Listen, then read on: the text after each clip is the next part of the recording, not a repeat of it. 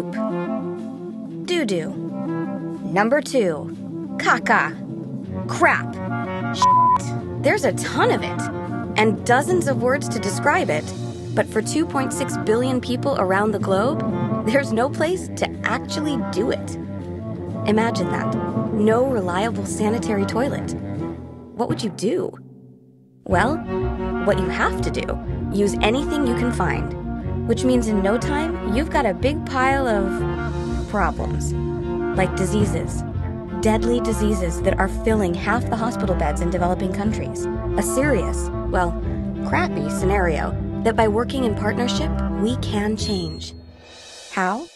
By doing something that hasn't been done for centuries, reinventing the toilet.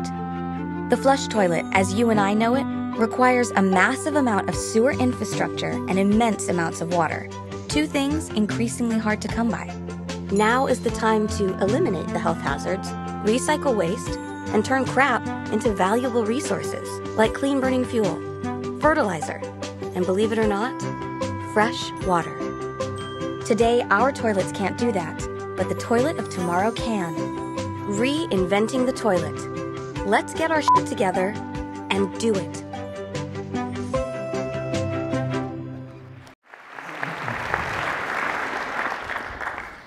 Well, I have to admit that's a different type of introduction than I'm usually used to. Before I start, first of all, I'd like to acknowledge the fact that I work with a research group which includes graduate students and other professors from Oklahoma State, including Mason Richard from Vet Med and my colleague Gary Fouch from Chemical Engineering. We are one part of the Gates Foundation plan to try and help many, many people across the world. What I'm proposing to tell you a little bit about today is not really for the United States. It has potential uses in the United States, which I might mention later, but it's not really for the United States. It's for a developing country. So the problem here is in developing nations, sewers are just not available. Flush toilets are not available. In the United States many years ago, we had outhouses, all right, but even then they realized the problems with that, and the civil engineers and the sanitation people have worked very diligently in the United States to make sure that our wastes are taken care of and disinfected to kill the bacteria. In other countries, developing countries, there's a problem. They don't have the infrastructure, they don't have the finances, they don't have the money, and they don't have the ability to collect it in a central location. So the Gates Foundation is interested in developing toilets and disinfecting the waste at a cost of about 5 cents per person per day, by the way. That's their goal.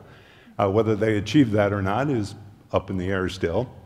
And our goal here at Oklahoma State was to disinfect fecal material to produce an inert, dry, odor-free product that potentially has value. Now, I get a lot of jokes about this, obviously. And, but my colleague, Gary Fouch, and myself, and this, I must admit, is mainly Gary's idea, but our initial thoughts was that feces really is a viscous substance, all right, a viscous substance. It's kind of like peanut butter.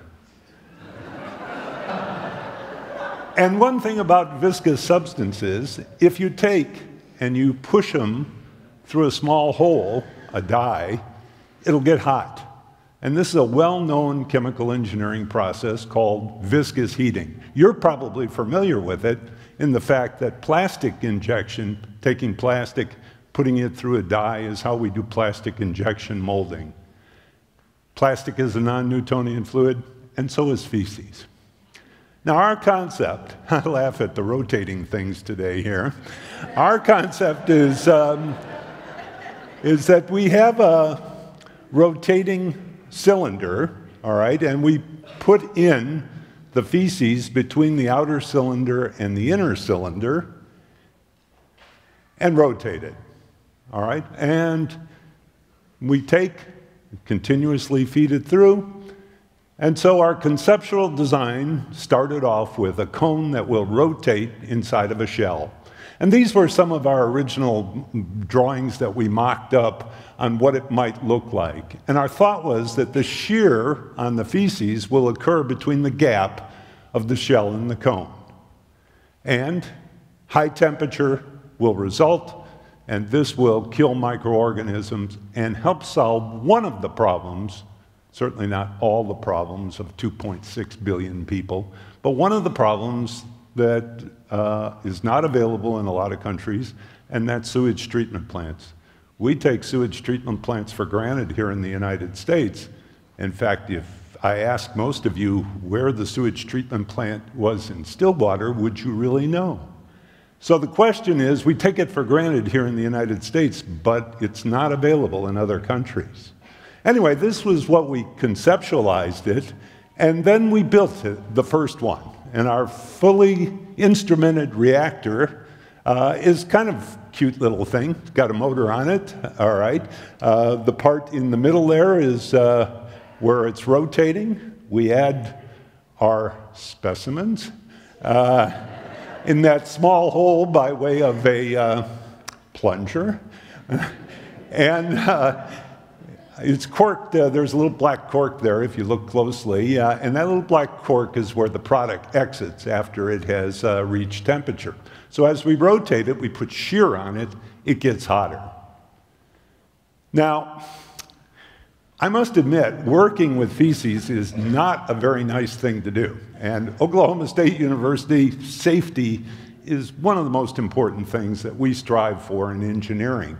And so to begin with, we decided that we were not going to work with the real thing.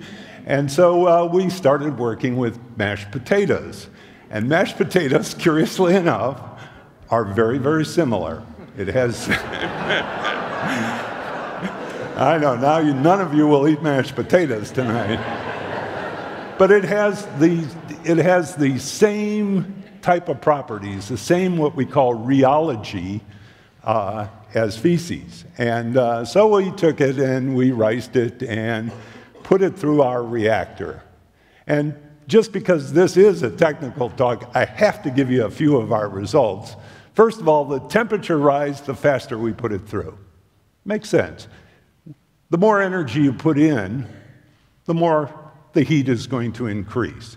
And you can't beat the first law of thermodynamics. The first law of thermo says the maximum energy you can get out of a system is what you put in. And you can't even do that well, by the way.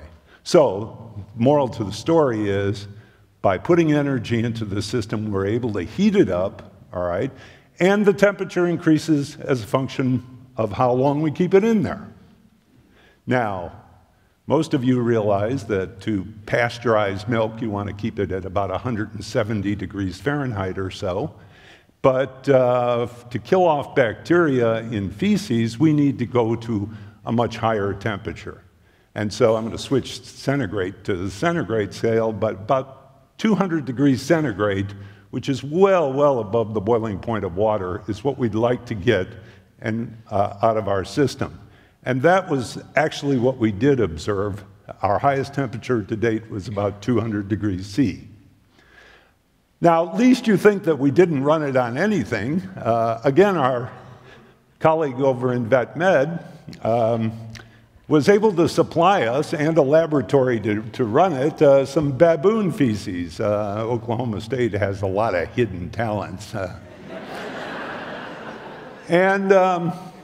What we did was, here we weren't looking so much at bacteria, we were looking at parasites. And another problem that is not really mentioned in the Gates video is that parasites and eggs are a big problem. Anyway, moral to the story, we ran it there, and we did not achieve the temperatures that we did with mashed potatoes, but we killed off a fair percentage of the parasites. And the reason, by the way, we probably didn't get to the highest temperatures is baboons have a tendency to kind of help clean each other, and so they get a lot of hair in their feces. Quite different than human feces, I hope.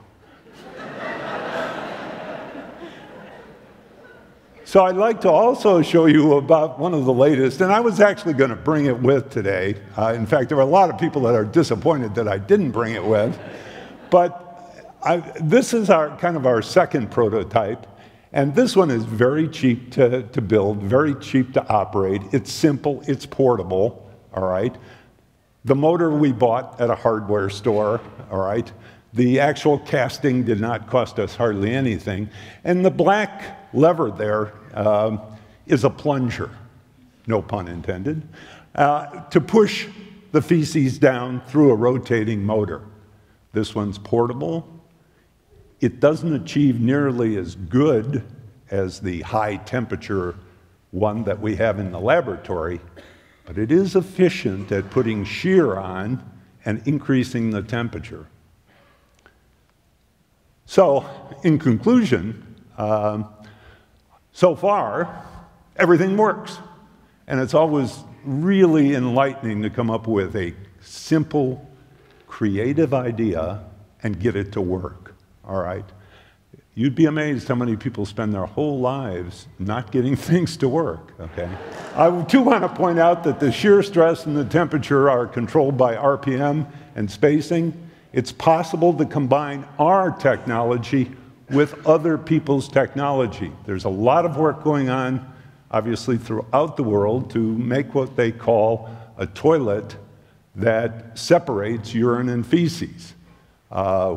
We like that idea because for us, if we have the two mixed, then we have to add something in with it. You know, typically toilet paper, sawdust, whatever, to increase the viscosity, and we need viscosity for our system to work.